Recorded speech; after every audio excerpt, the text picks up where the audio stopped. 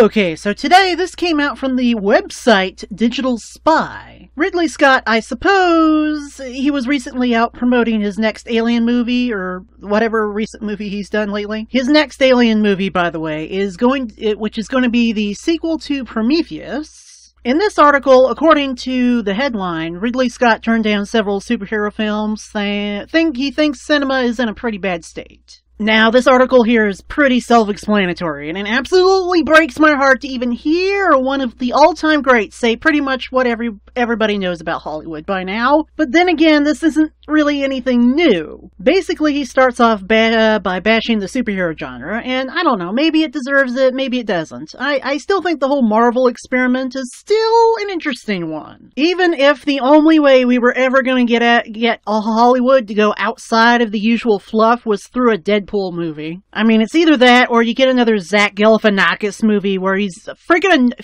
annoying bearded man-child. Still, though, there's gonna come a time when the Marvel Universe will be seen as worn out and tired. And when that happens, Hollywood might cease to be. I know a lot of people already think that Hollywood is already a shell of what it used to be, and no, this doesn't have anything to do with the rose-colored glasses of how I see my youth.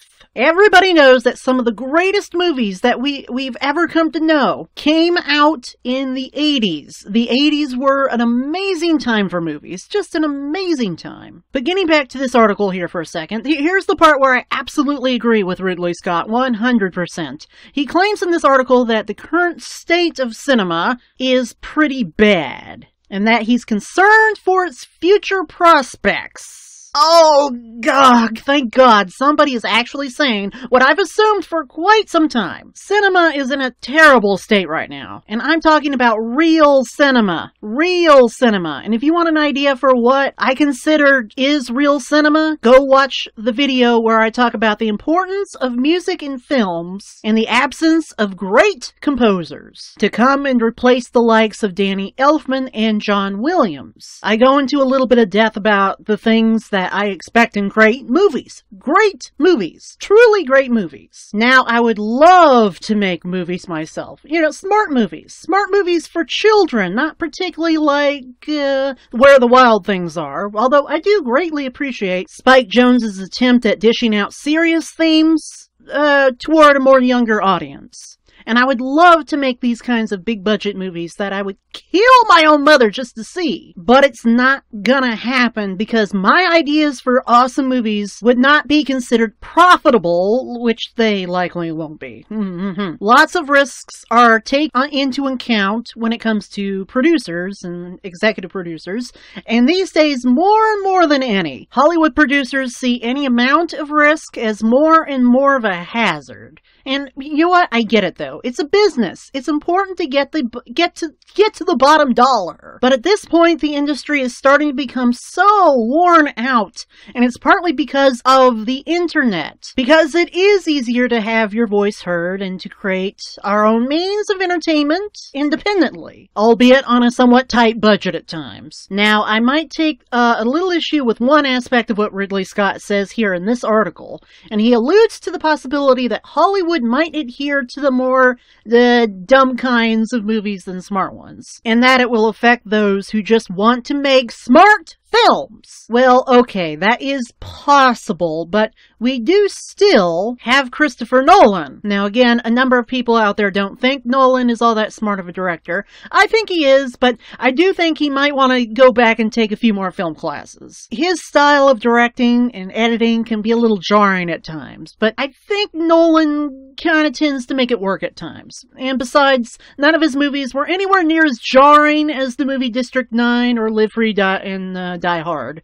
Just to name a few. To Ridley Scott, I would at least say this. If you want to tell a good story without all of the hassle of dealing with executives who ended up whittling down Prometheus that it became so mediocre in the eyes of true Alien fans, and we had to see the true vision that Ridley Scott had for Prometheus when the extended versions came out. If you just want to bypass all the insecure whiners who are afraid to take actual risks, go to games.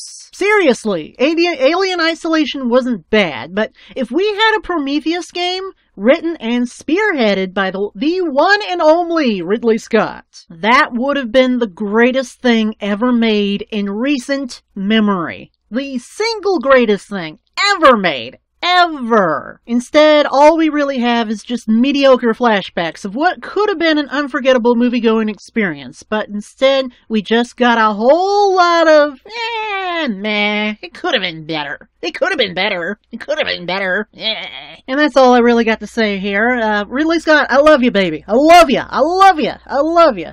I love you. I totally love you. I totally love you. I totally love you. Just, I know it's gonna be great. I know the next Alien movie is gonna be great. It's gonna be fantastic. It's gonna be fantastic. It's gonna be fantastic. I couldn't expect anything less. That is, unless executive producers try to friggin' whittle it down into something like that. Till something bleh, something bleh. Which I wouldn't doubt. God damn. Anyway. That's all I have to say. Like I said, all I have to say. I'll see you all next time.